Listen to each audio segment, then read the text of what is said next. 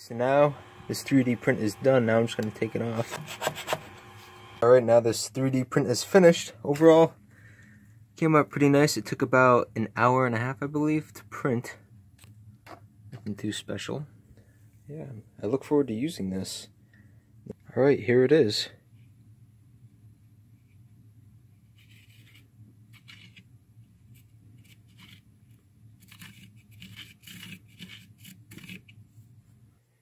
Okay, so I just did the rest of the tracing off camera.